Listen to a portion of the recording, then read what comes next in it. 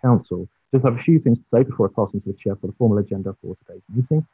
Firstly, the formal legal standing of the meeting. This meeting is being held under local authorities, police and crime panels, coronavirus, flexibility of local authority, police and crime panels meeting, England and Wales Regulations 2020. To take account of these regulations, Bristol City Council has produced a set of virtual meeting procedurals, and these are available on our website. This means that the decisions made by this board will have the same standing and validity as if they had been made at a meeting in person at City Hall. Can I ask members of the board to ensure that your sound is muted when you are not speaking, and after you have spoken, please remember to mute your sound again. If you have any questions during the meeting, please raise your hand so the Chair can see that you wish to speak. Are there any questions from members before we begin? So if not, I will hand over to the Chair and to make introductions and move on to the formal agenda for the meeting. Thank you.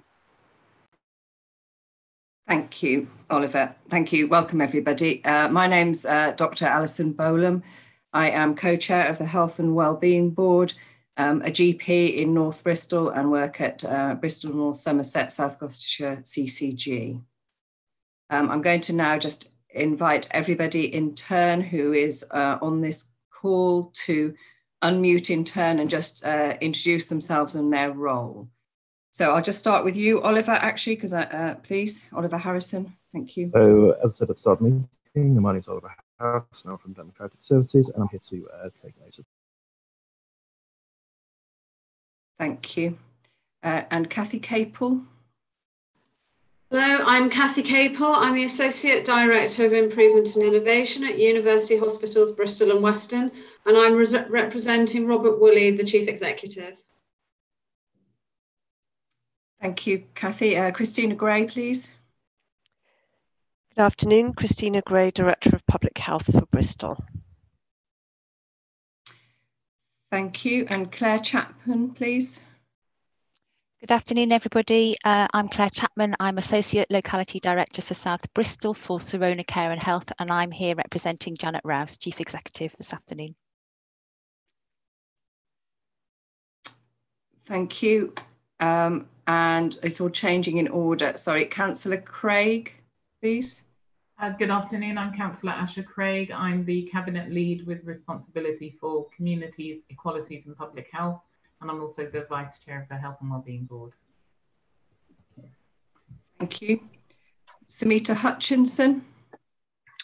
Hello, good afternoon. It's Samita Hutchinson. I am a Commissioner on the Commission of Race Equality for Bristol. I'm also a non-executive director on 2 Southwest boards, acute boards, which is RUH Bath, and Gloucestershire Health and Care Services, which is a mental health and community health board. Thank you. Thank you. Dave Jarrett. Good afternoon, everybody. I'm David Jarrett. I'm the Area Director for Bristol and South Gloucestershire at BNSSG CCG. Thank you. Elaine Flint. Hello everyone, I'm Elaine Flint. I'm co-director of Wellspring Settlement, and I'm here as the representative for the voluntary and community sector in Bristol. Thank you. Helen Holland, please. Good afternoon, everybody. I'm Helen Holland. I'm the co-chair with Alison of the Health and Wellbeing Board and the councillor with cabinet responsibility for adult social care here in Bristol. Thank you. Hugh Evans. Good afternoon all, I'm Hugh Evans and I'm the Director of Adult Social Care in Bristol. Thank you. Jackie Jensen. Hello, I'm Jackie Jensen. I'm the Executive Director for People in Bristol City Council. Thank you. Jean Smith.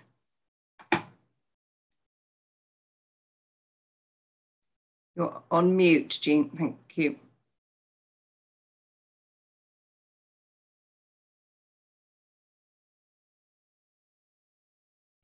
Okay, let's come back to Jean in a minute. Mark Allen, please. Hi, Mark Allen from the Public Health team in Bristol and the support officer for the board. Okay. Thank you. Sally Hogg. Good afternoon, everybody. I'm Sally Hogg, consultant in public health at Bristol City Council and responsible officer for the Health and Wellbeing Board. Okay. Thank you. Let's go back to Jean Smith. Good afternoon, everybody. Apologies for earlier. My name is Jean Smith, and I'm the director of a charitable organisation, Nilari, based in the centre of the city.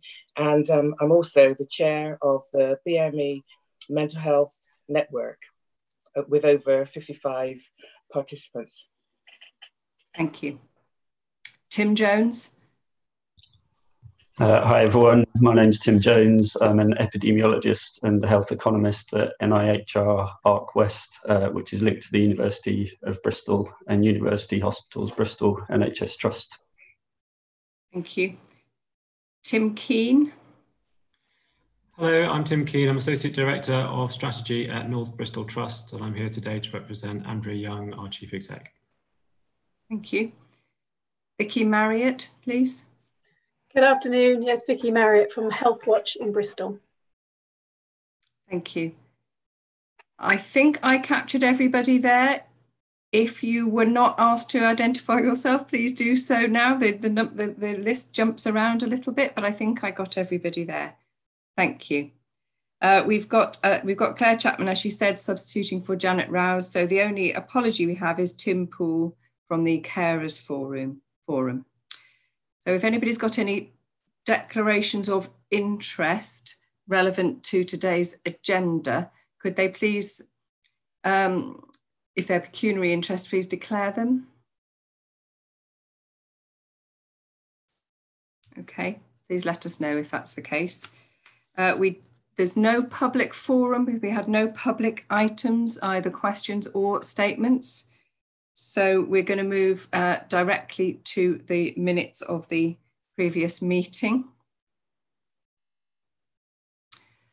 which are in your piece of paper that was shared in the. So we've got the meeting. So the last meeting, I'm slightly thrown. Sorry, I've just got the latest email. The last meeting held on the 22nd of January. Okay. Does anybody have any clarifications or corrections to the minutes? We've got, page 5 in your pack is the first page of the minutes.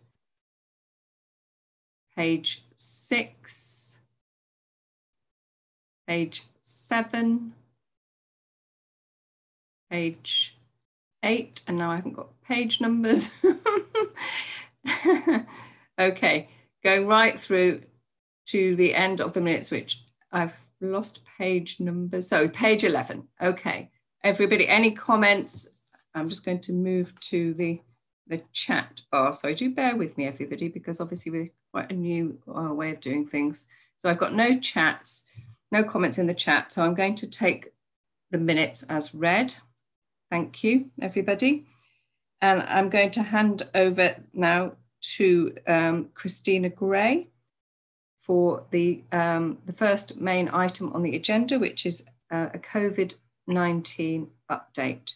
So I will mute myself. If anybody wishes to make a comment or a question, then pop something in the chat box. I probably would find the easiest, if that's all right. And we will take them in order that they enter in the chat box. Okay. All right, Christina. Thank you. Good afternoon, everyone. I'm going to share a short slide presentation with you. The main focus is the local outbreak management plan, which all local authorities are required to publish by the 30th of June. So I'm going to give you an overview of a little bit about where we are in Bristol in terms of numbers, and then an overview of the plan, what's going to be in it, and what will then follow.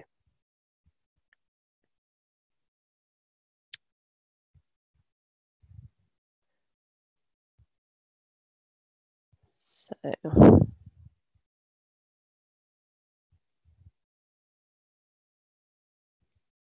okay, can everybody see that all right? Yeah, you can make it bigger on your screens if you need to at the top. Okay, we can see it, yeah. Good, okay. I have to do it this way. So this is a current slide of where we are. There's two pillars of testing. So what you're looking at here are the tests which have come through the NHS laboratories. And what you can see here is that here is the peak. And this is where we are. The bottom line is Bristol. So the total numbers and total cases in Bristol since the start of the pandemic stands at 722. And we are seeing a very low incidence. We're still seeing cases, but very low numbers. That's not what we wanted. Sorry. I think I'm going to come off the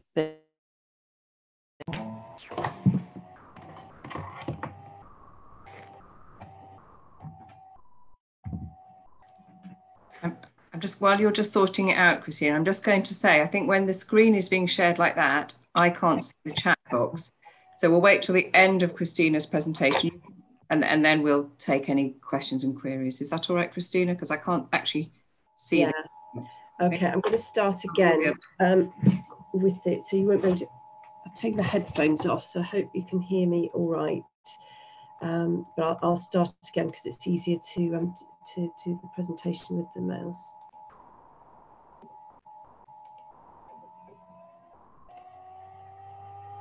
Okay, so the reason we need to have these plans in place are because the harms from the circumstances surrounding the pandemic are now equaling and in some senses outstripping the harms from the virus itself. But the virus is still with us, it's still among us. So we need to move forward in a very proportionate and careful way to get the economy back, to get people back to school, but managing the fact that the virus is still there, and the outbreak management plans are the way that we're going to do this. So all local authorities must have an outbreak management plan in place by the end of June. So ours will be published next week, and they will be the mechanism for anticipating, preventing and containing incidents and outbreaks in local areas. All the plans have to address 7 key themes, and I'll take you through those. And we have to be mindful that disease knows no borders. So we have to address multiple geographies. So the geographies that have informed the plan to date are that we're working with local authorities across the Southwest region. We're all working to a common approach and a common language to make sure that we can align and share and develop mutual aid arrangements if that is required. We've shared the plans. The 5 authorities within Avon and Somerset have shared the plans with the local resilience forum chairs. So we have in place the agreements for de-escalating and re-escalating those emergency planning arrangements should they be required. And we're working across our Healthier Together, Bristol, North Somerset and South Gloucestershire health system. We're already doing this, but we are recognising it within these plans, particularly in our work with care homes, infection prevention control, our approach to testing and outbreak management. So these are the 7 themes. Now the 7 themes actually break down into 4 broad areas. I'll start at the bottom. So engagement, communication and government. We will have 2 new boards. There is a Director of Public Health chaired Health Protection Committee. We met for the first time this week, and that group has a scientific and technical oversight of the plan. And there will be a member-led, it'll be a mayoral-led board in our case, chaired by Marvin and Asha, which has the responsibility to ensure that communication and engagement with the public are in place.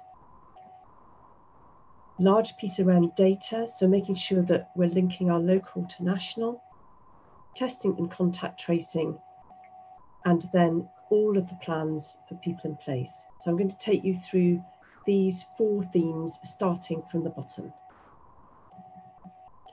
So the 2 new committees, the mayoral-led engagement board.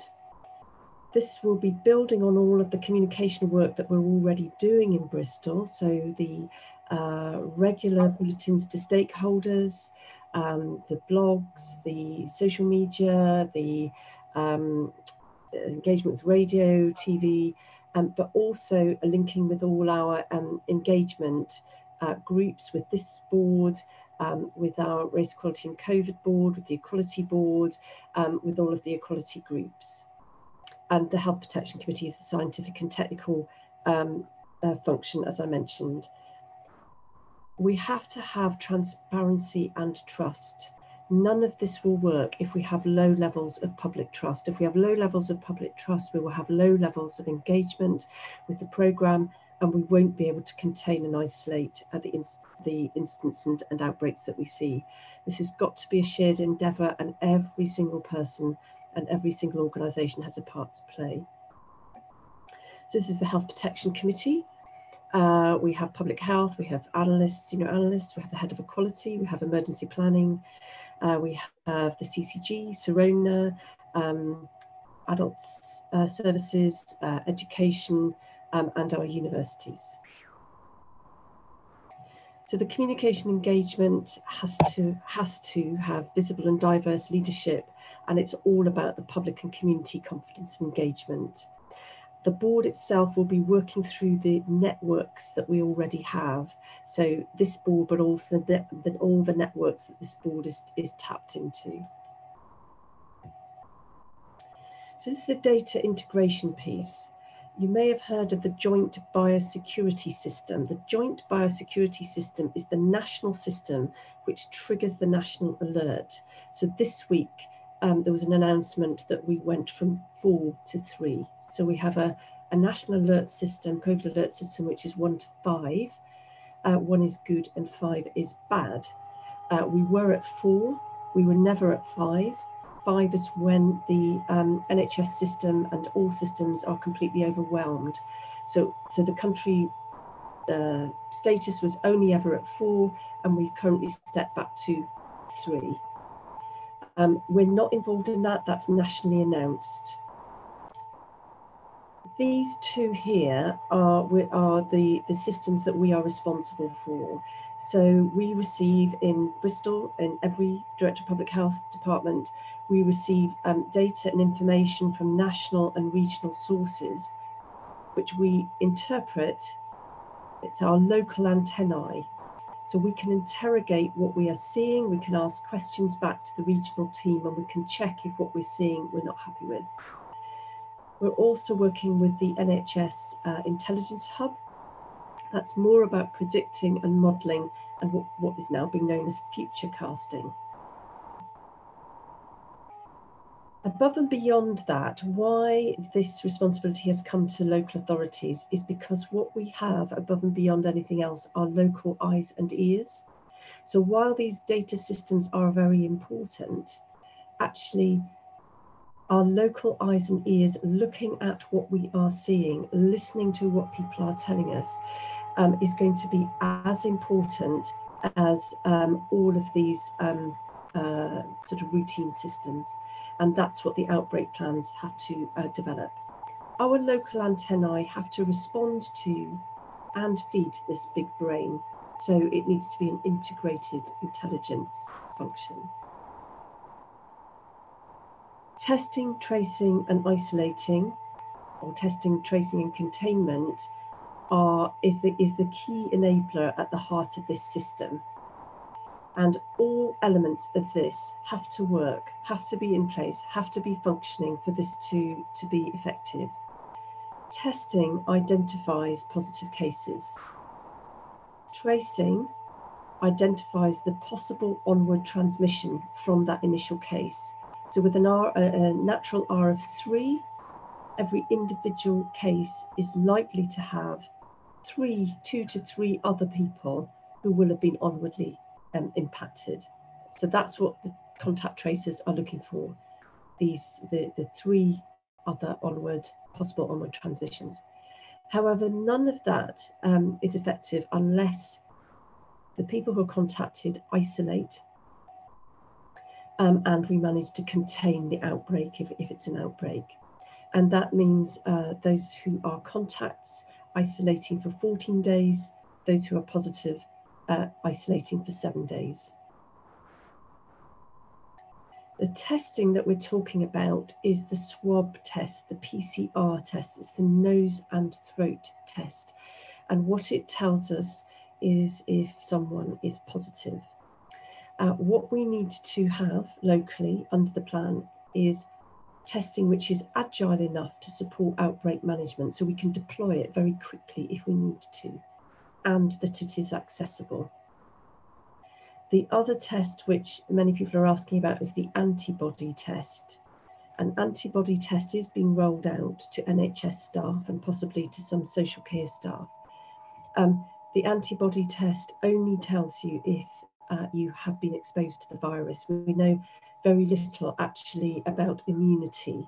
So the antibody test currently doesn't hold a lot of clinical, it's not very clinically significant, but it is going to be helpful in us understanding immunity going forward.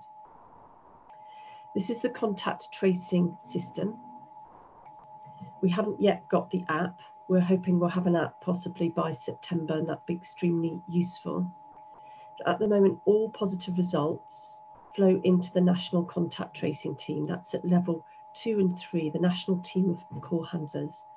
They try and contact the person who's positive, and if it's all straightforward, they deal with it. They follow up the contacts and they ask the contacts to self-isolate.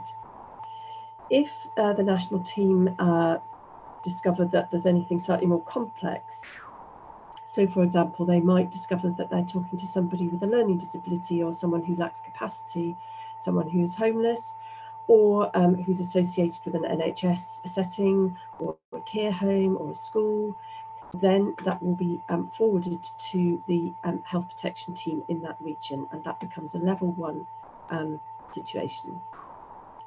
So when we get to level 1, these more complex incidents and outbreaks, this is business as usual for us. That's probably the thing to emphasise more than anything else. These are standard operating procedures which are in place all of the time. It's just we don't usually have an opportunity to talk about them.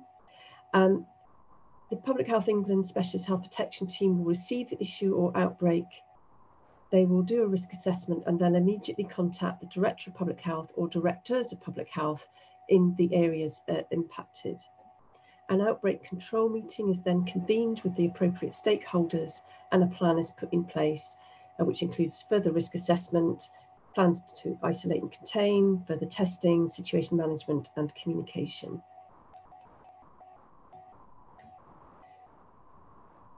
So we are required specifically to have plans in place for care homes and schools.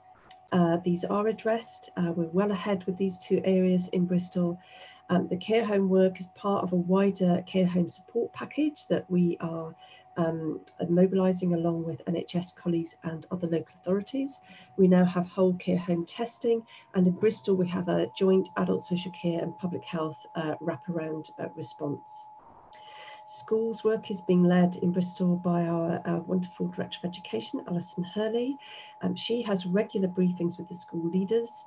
I and my team are supporting those. We contribute to the weekly bulletin. It's a dedicated inbox for schools to contact us with any queries or if they have possible cases, and there is a support and advice. There is a standard operating procedure with Public Health England to respond to outbreaks in schools. Again, this is something that happens routinely. It's just that in this scenario, it's happening more often, and that is activated as required. We're working with schools, so special schools have different needs to primary schools, have different needs to secondary schools. So we're working with the different school settings to help them work through their issues. Outbreak plans for people, communities in place. These have to be locally identified, and when the plan is published, in Appendix 3, you'll find a framework which is a snapshot of how we are beginning to identify these. So this is, for example, our Black, Asian and ethnic minority communities are a high priority for us in Bristol. We have Bristol Prison. We need to identify our high-risk workplaces, and we're already doing work with our homeless population. But that is a very large piece of work that we'll be drilling into as we go forward.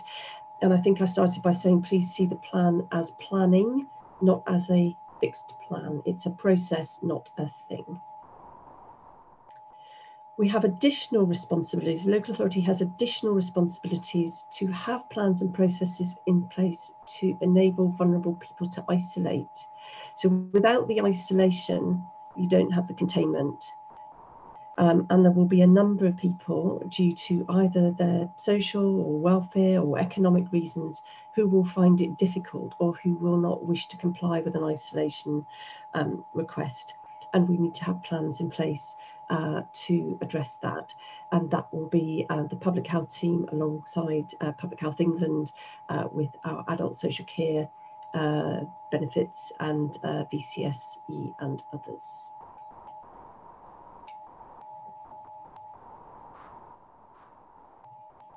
Sorry, and I didn't manage to show you the slides with all the numbers, so I'll just repeat the numbers again. So since the start of the pandemic, Bristol has had 722 cases, and we've had a total of 236 deaths that have been associated with COVID. Thank you. Thank you, Christina. So, as I said just before Christina was speaking, we were going to invite people to question or make comments. I can't see any. Is there any questions or queries? Would anybody like to? No, the only thing I would like to say is, so we have now had the management plan given a green light by the powers that be. I myself signed it off today. I think it's extremely comprehensive, and Christina has to be applauded for all of the hard work and effort that she put into producing that document. What is now going to happen is that Tim Borrett, our Director of Policy, will be kind of leading on kind of managing and supporting the work of the community, the engagement board. And so we're hoping that a meeting will be convened relatively quickly, as we had till the end of June to actually have our management plan in place. So I think what's really important is that we actually have all of our ducks in a row, particularly when it comes to communication and engagement. I think Bristol has been exceptional in terms of the way in which we've been continuously engaging and communicating both with our partners and the city in relation to COVID. And so we're going to take that and take it to another level. And we're also looking at how we can potentially engage people locally in specific communities, because there is still a lot of concern and anxiety from both BME communities and others, older people who too much mixed messages, and we need to make sure that they're getting information from trusted sources as well. And so that's something that we're going to explore going forward. But yeah, thank you, Christina. Thanks, Sasha. So I've got Elaine Flint with her hand up and a question from Kathy Capel. And I think Jackie Jensen put her hand up, but maybe you put it down again. You can, no, it was my imagination. Elaine Flint and then Kathy Capel. Thanks, yeah. It's really, I suppose, the question about the ongoing community response. So obviously representing voluntary sector, but also actually coming from Wellspring Settlement, where we're the community support hub for Lawrence Hill, and obviously have been doing a lot of support work during this period from early March. It's around people, community organisations having to, if you like, move on and move back to their main job.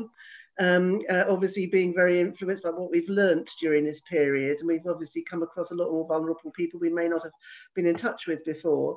But you know, we will be running down and sort of moving people back into their main roles rather than into the support role. So the issue about outbreak obviously is when we're very concerned about in terms of our capacity then to to reinstate all those support activities that we have running at the moment, and which we are sort of running down. We will have run down by the end of July. So it's just to feed that into the thinking and awareness about, you know, sort of us being informed at very early stages of anything that's happening within our communities, and for us to obviously be working with you on that, because we can't turn it around on the pinheads, you know. So just to be keen to work with you on that. Thanks, Elaine. There's we need to have a community meeting. So I've had some early conversations with Penny about the capacity issue and what we do, but I think we'll have a community infrastructure meeting with Vosca and yourselves and others to look at in the wider piece what we've got and if we've got sufficient in place. It is communication and engagement.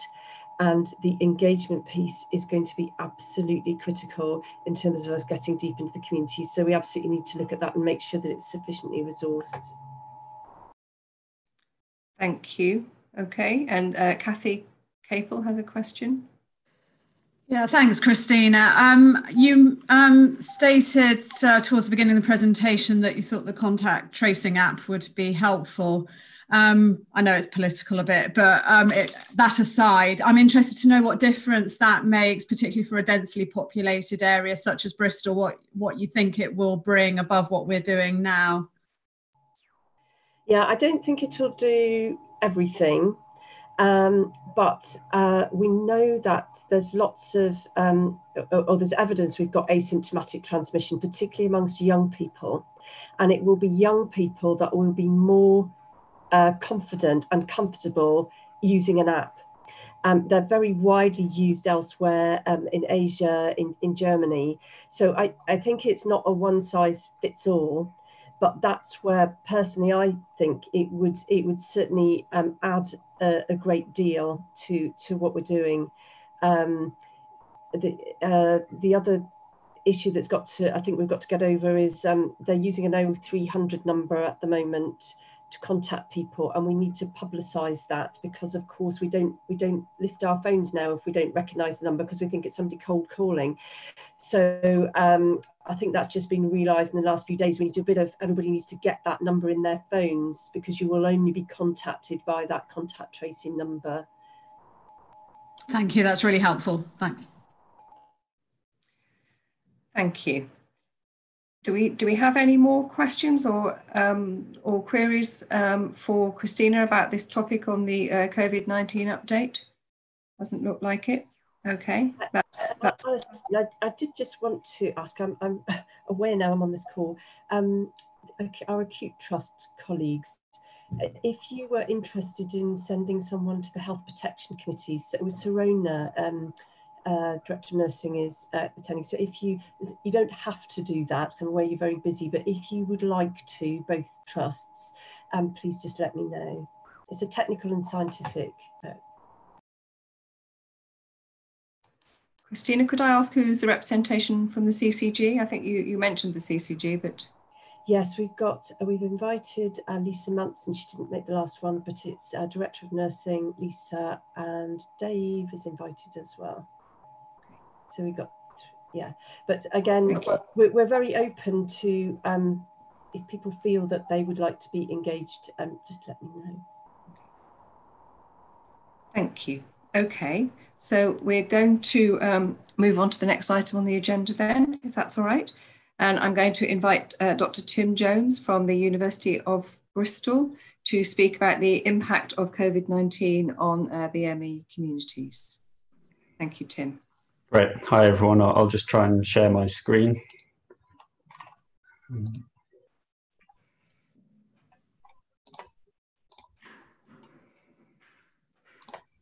So can everyone see the slides? Yes, we can. Yeah. Great. Okay. So yeah, hi, everyone. I'm Tim Jones. My colleague Lou Barber sends her apologies. She couldn't be here due to illness. So I'm going to spend about 10 minutes presenting some findings from our rapid review on the impact of COVID-19 on BAME communities. So since the numbers of COVID-19 deaths started to be registered and analysed, striking early figures on COVID-19 deaths showed a highly disproportionate toll on those from BAME communities. We were seeing headline after headline in the news, and inquiries started being made about the reasons behind the figures. What we did in a short period of time was look at the available evidence in studies, reviews, and analysis that had been made public to date. And we completed this report around mid-May.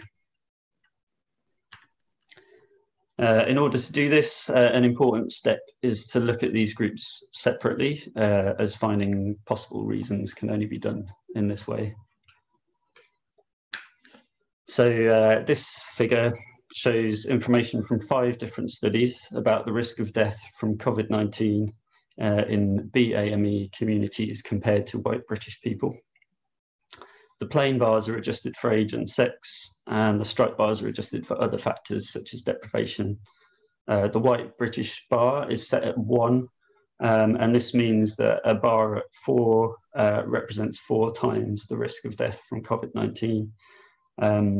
And it's fairly clear that BAME communities are at higher risk of death from COVID-19 than the white British population.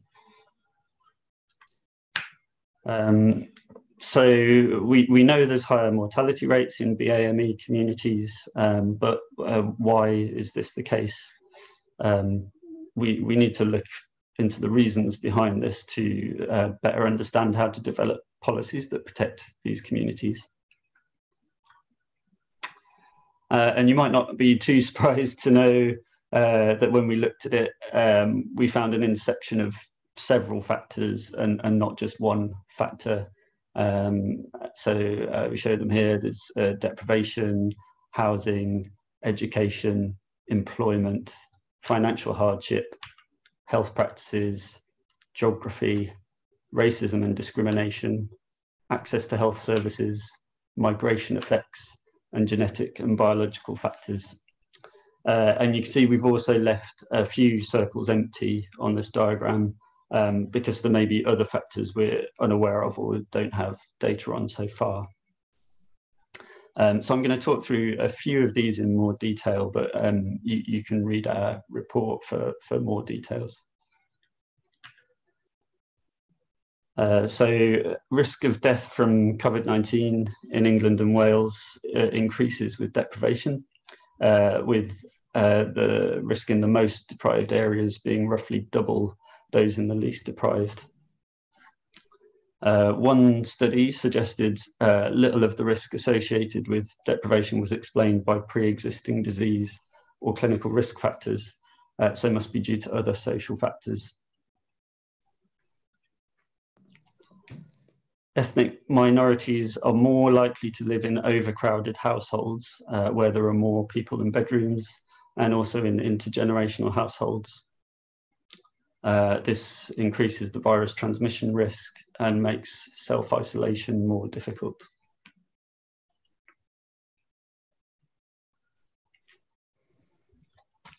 Lower educational attainment or poor English skills may lead to low health literacy and understanding. GCSE and A-level cancellations are likely to have a greater impact on children from poorer or ethnic minority backgrounds who are often predicted worse grades than they actually get. The nature of people's jobs is likely to be an important factor for their risk of infection, and key workers face ongoing risks from contact with individuals who are contagious. So the ONS showed people in low-paid occupations have a higher risk of death from COVID-19. Amongst men, taxi drivers, bus and coach drivers, sales and retail assistants and security guards were all at higher risk. And men and women working in social care were also at higher risk. Many of these occupations are disproportionately drawn from minority ethnic groups. One example is the Black African group, where approximately a third of the working age population are employed in key worker roles, with 1 in 5 in health and social care jobs. Loss of income has affected lots of households during the pandemic lockdown, and this is especially true for BAME groups, who are more likely to have low income, being 0 hours contracts and non-salaried jobs, than white ethnic groups. This makes these people more likely to work in shutdown areas or made unemployed. Signing up to furlough schemes can also have barriers, such as navigating the system if English is not your first language.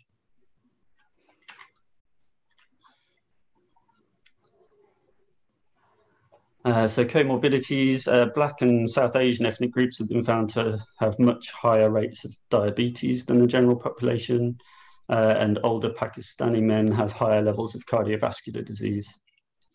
Older Indian, Pakistani, Bangladeshi and Black Caribbean people are more likely than white British people to report 1 or more health problems, which could increase their health risks. However, one of the studies we reviewed suggested that only a small part of the substantially increased risks of death from COVID-19 amongst non-white groups can be attributed to existing disease.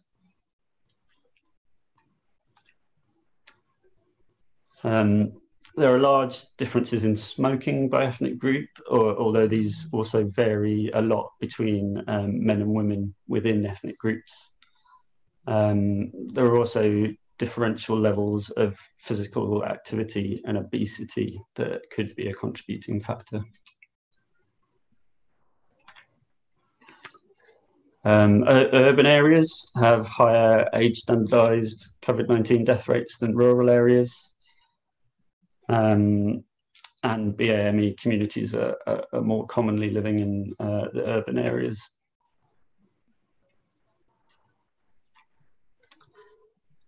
Racism and discrimination, including the fear or expectation of it happening, are widely experienced by minority ethnic people. And these have direct negative impacts on both mental and physical health.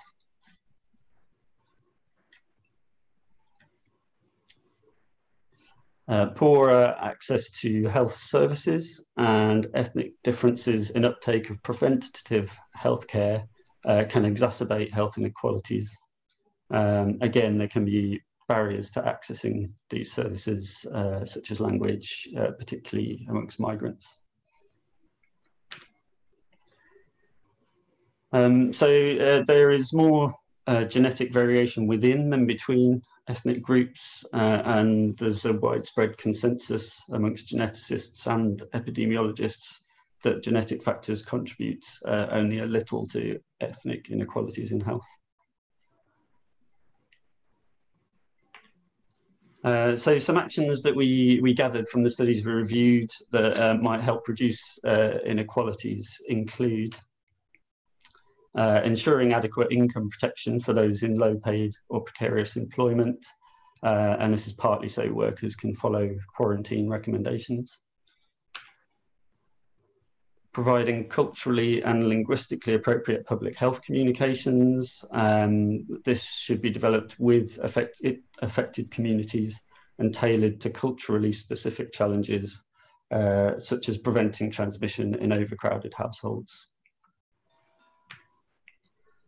The removal of NHS charges could ensure that no migrant or individual from a BAME group delays seeking healthcare through fear of being charged for their care. Ethnic groups should be included in the health inequalities work with senior leadership of the agenda. Data should be collected and reported by ethnicity to understand local needs and whether they're being met, and take into account ethnic patterning in residential, income, educational and occupational profiles. Interventions should work with cultural and religious understanding while recognising there's intragroup diversity and avoiding stereotyping. And there should be a good representation of BAME communities in staff and leadership and regular equity audits. Across all areas, there should be meaningful engagement and involvement of minority ethnic communities. Thanks very much. Thank you, Tim. Thank you. That's well, it's very, very sobering, isn't it? I can speak as my colleagues who from the BAME communities were definitely noticeably more anxious, and you know, it is very striking in the health community. Yeah. Okay, so Asha, you've taken, I'm sensing you want to speak because you've unmuted yourself, or is that, I think Asha would like to speak. Yes, I would actually, because obviously, thank you. So this piece of work, you know, both myself and Marvin asked Christina to actually get this rapid review happening very early on. So when we started hearing the headlines and saw what was happening, we didn't wait around for Public Health England, who themselves produced their report a couple of weeks ago. Now, obviously, the policy recommendations that you have seen set out. So what we have done since the report came out, we've done a presentation to a wider kind of global UK audience in a piece of work myself and the Mayor are doing around tackling endemic discrimination. And both Tim and Lubaba did a presentation there. We also did a presentation to equalities groups across the city.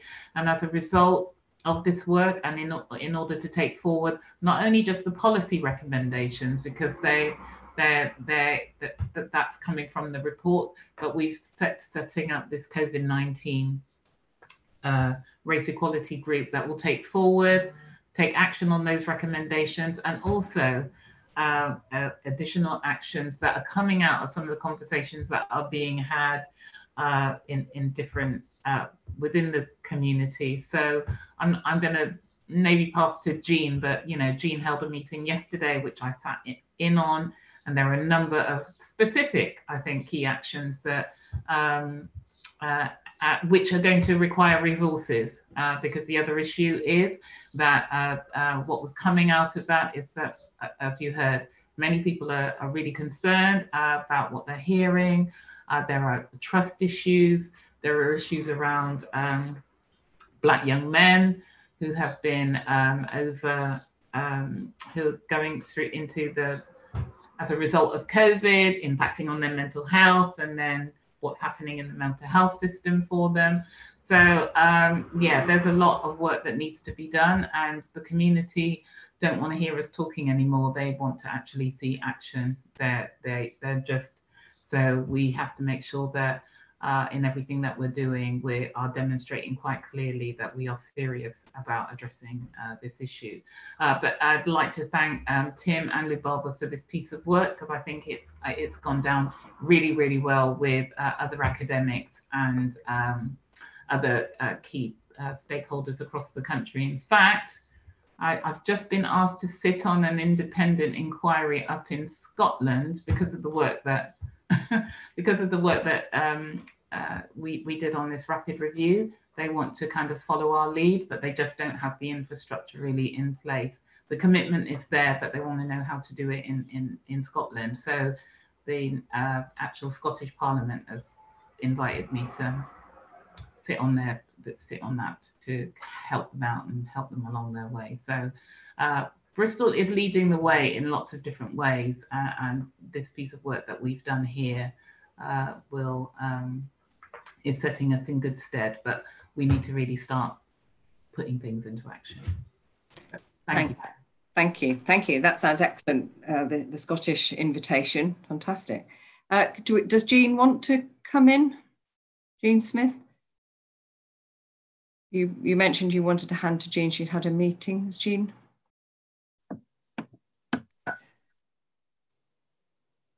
Have we still got Jean on the call? Yes. Yeah. Sorry, this whole Zoom world is challenging for me. Just to say, absolutely everything that Asha has said is absolutely true. One of the things I do feel that was missed off with Asha's feedback is a lot of the anxieties were coming from frontline staff, so BME staff who were absolutely, their anxiety levels were so high. And one of the things they said is because information is just not coming down to them. So even frontline staff who are in hospitals were saying that the information just isn't coming down to them, and they feel they're just beside themselves with fear. So lots going on, lots of work needs to be done, and it does need to happen now. Thank you. Thank you, Jean. And I think Sumita may want to come in as well, and then we'll move on to the next item. Thank you, Alison, and thank you, Tim and Asha and Jean, for your comments. I think this is, I think we're at a certain moment. This has absolutely highlighted some of the real and stark inequalities in our city and in our nation. And I think it's really good to hear about some of the longer term work that will come out of this. But I think I'm thinking more immediate and more short term. So this question's more immediate and short term. So for example, we heard about education. We're hearing about lower predicted grades for some of our BAME pupils. What can we do now? I think what's within our sphere of control as a health and wellbeing board, and in terms of our other partners across the One City Approach system, and what can we do now to prevent, to manage, to tackle some of these inequalities? And I wonder whether some kind of a action plan could be produced on the back of this, you know, quite quickly, responding to this report. Right, thank you, Sumita. Who wants to come in? We've already started kind of action planning. So we, the first meeting of the group, we're just putting it all together, but we actually took away a lot of the feedback that came out of the meeting that we had with equalities groups, and we've actually started to group them. We've setting up different kind of COVID cell groups to take forward some of those recommendations. I know that the Race Equality in Education group will be are doing some work around the whole issue around kind of BME education. I know the Mayor wants to put additional resources into ensuring that young people are being educated during the summer period, because obviously there's been a lag for them during this period of time. But the aim is to ensure that all our boards are very much aware of what is happening, and they are taking appropriate actions themselves to ensure that we take a kind of holistic approach to this. Health and Wellbeing Board will hold it on behalf of the rest of the city, but we need to make sure that our other boards and partners are taking this really, really seriously. Thank you. Thank you, Asha, and thank you, Sumita. Okay, Dave Jarrett would like to ask a question. Thank you. I guess that was my question actually. What further support do you need of the board in taking this work forward? You know, what role would you want us to play in this?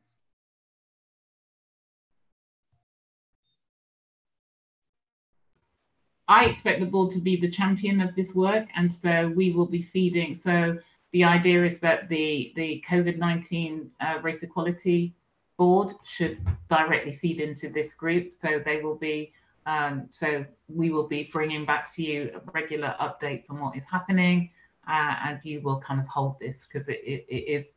I was on a webinar with the LGA the other day, and I was really struck by some of the work that Birmingham is doing as well, and that their Health and Wellbeing Board is really taking full and total control of this agenda. So I expect us to do the same.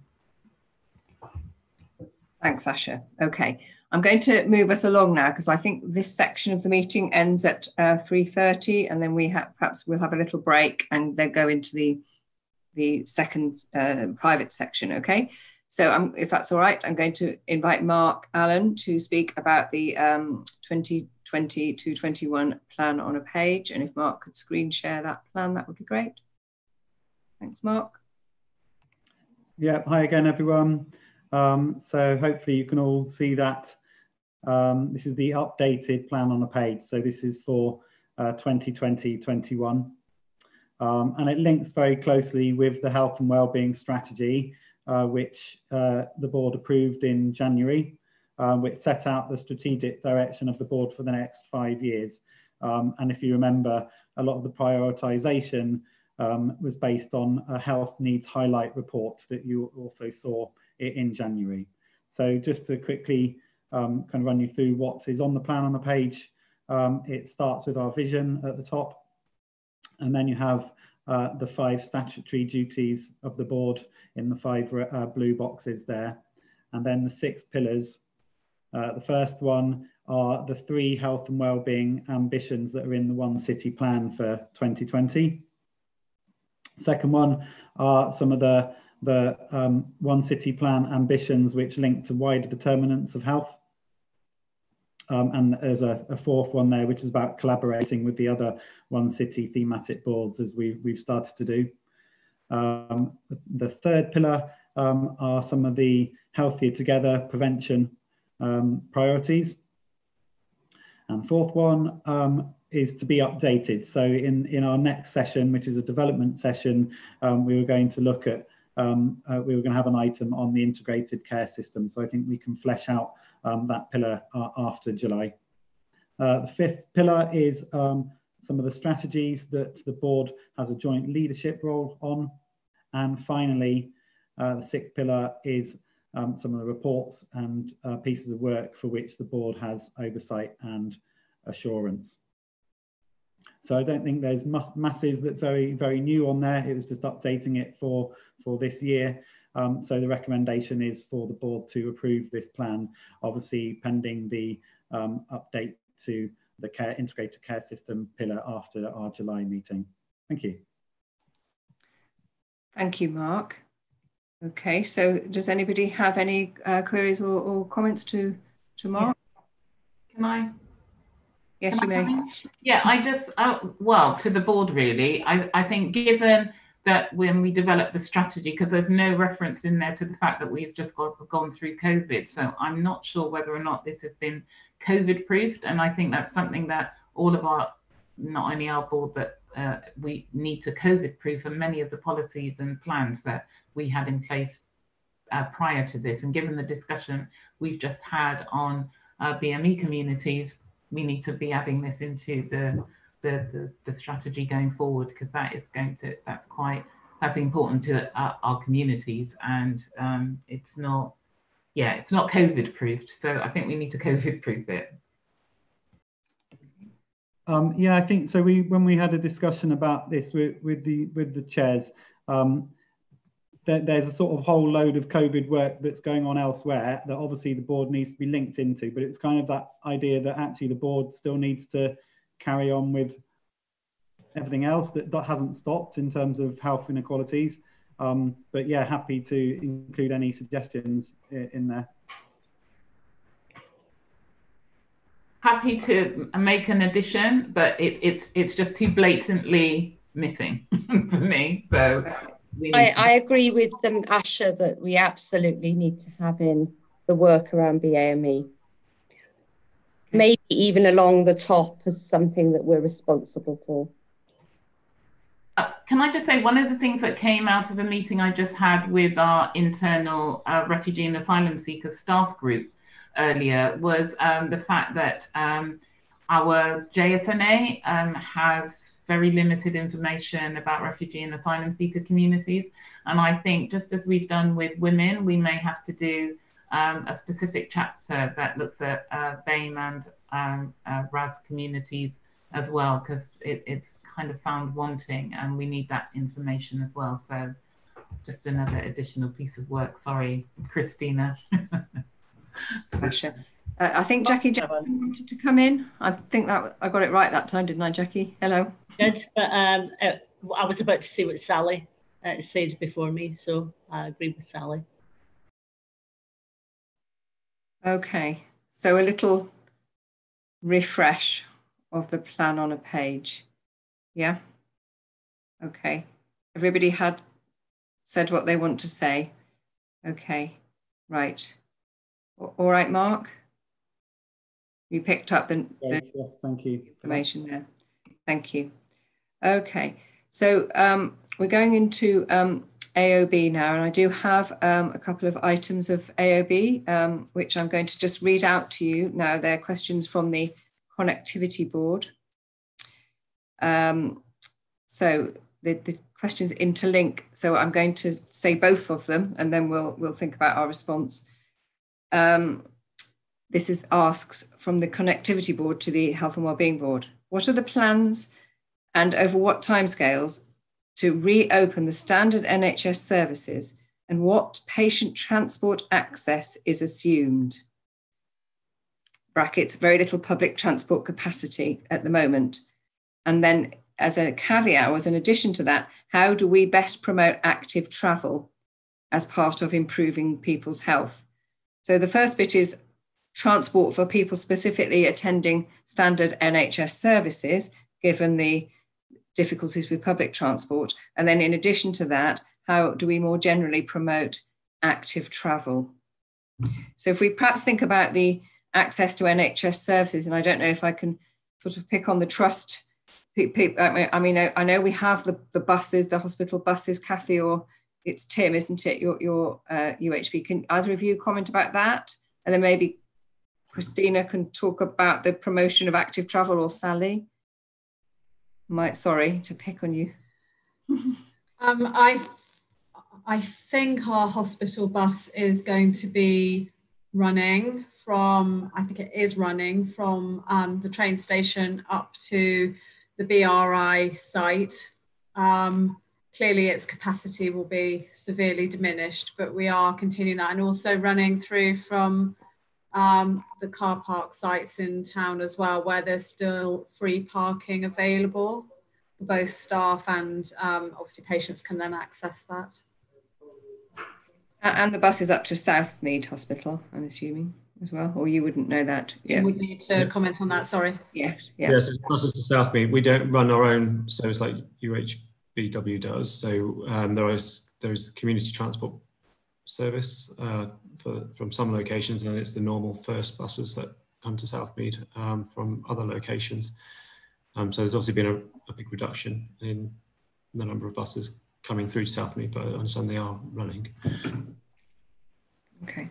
So, so their question is, what are the plans and over what timescales to reopen standard NHS services? Well, we have reopened standard NHS services. We've got outpatients going on, although, of course, they're more likely to be virtual appointments where people won't require transport than they were in the past. So we just need to respond to these questions, I think, and where patient access is assumed, they write. What patient transport access is assumed? Alison, I'm just wondering if the place to direct this is to the Silver Group, the BNNSSG Silver Group, so to Sarah Truelove, because there are quite extensive plans, as you know, in terms of the reopening of services. I think it's Becca Dunn actually with Deb, who has been overseeing that. So yeah, Dave, you probably cited on this. Yeah. Yes. So linked to that, Alison, it's probably so Sian True is leading the kind of strategic comms cell that goes into Silver, and she's been leading on a piece of work that's looking in public messaging about the opening of services, because yes, they are open, but yes, they will also be significantly different to pre-COVID, and that kind of clarity of message needs to needs to be made clear to our community. So I'd suggest Sian, Alison, I'll work with you on that outside. Okay, so you and I will look at that offline. Okay, for the NHS transport, and then with regard to promoting active travel as part of improving. Sorry, Alison, just before we go on to active travel, can I just mention also it's Vicky from Healthwatch. I don't know how to raise my hand, sorry. So I'm doing it physically. We've been letting people know that call us about the NHS Responders scheme, which has a option for providing people with transport to appointments, and I think that's still active. So that's already worth also sort of, if as Dave's saying, that those messages may well be going out, but that would be good to include that one. Okay, all right, Dave and I will take that as well and feed it in. Or David. Alison, can I just add though, the point about, particularly on the outpatients, that it's video or telephone consultation by default. I think that's important to get across. Yes. Because obviously that's limiting travel in and the number of people going through our buildings. So I'd like that to be emphasised, please. Yes, I did. And that. No, we will. We are aware of that, fully aware of that. Yeah. Okay.